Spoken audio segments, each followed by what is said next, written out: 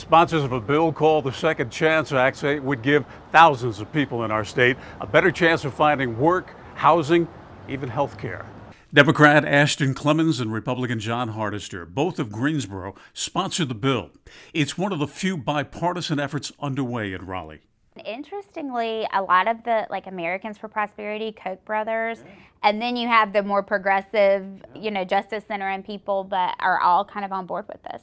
Conservatives for Criminal Justice Reform is one of the groups actively pushing for the Second Chance Act. Really, it's a jobs bill. It's about redemption. People who have paid their debt to society, carrying a criminal record a decade later prevents them from housing, from finding adequate employment, from supporting their families. The bill allows an individual to petition for expungement of nonviolent misdemeanor convictions after 5 years of good behavior. Allows a petition to expunge a nonviolent felony after 10 years of good behavior.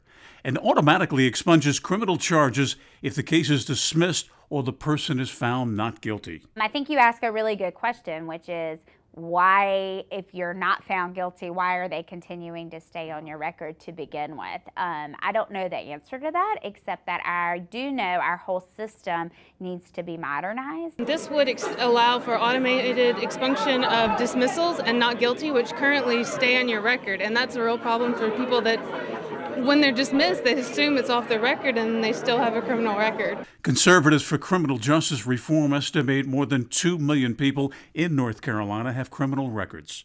The group says expunging criminal records of nonviolent and innocent people leads to jobs, higher tax revenue for the state, and lower costs for prisons.